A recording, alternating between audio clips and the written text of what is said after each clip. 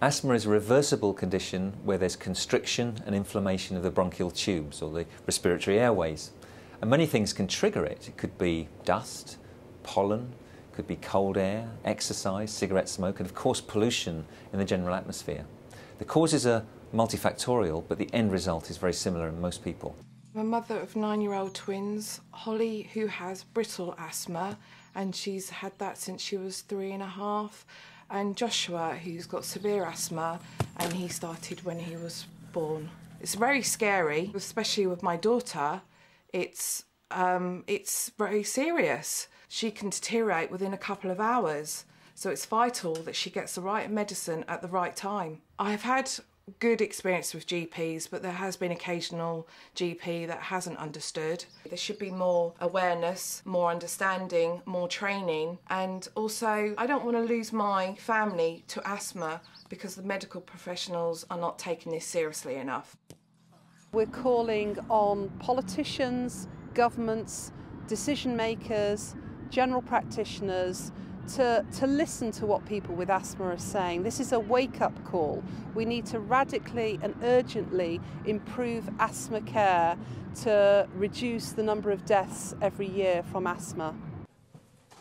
I thought I had a chest infection, so I went to the doctors and they said, yeah, you probably have got a chest infection, so here are some antibiotics, because I was quite wheezy and stuff and I didn't feel too well. And that didn't really heal it. So I went back to the GP and they said, well, yeah, I don't think it's asthma. I think maybe this is just something that's going to kind of wear off in time. And I was going out and playing sport at the time as an 18-year-old kid and feeling quite sort of breathless sometimes. Then I went back a third time and they decided to then give me a Ventolin inhaler to see if that helped, which it did straight away, and it alleviated the wheeziness.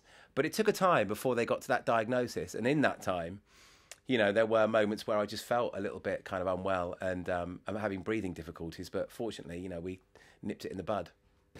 If we can raise awareness of asthma amongst the population at large, not just the parents of people who have asthma and their relatives, but also their friends, employers, government, we will achieve so much. We will make sure that people have the best treatment, that they're supported, that people understand the symptoms, so that if symptoms are getting worse suddenly, people know what to do. And we want to get rid of the stigma of asthma, that you can't do this, you can't do that just because you're wheezing or a bit out of breath.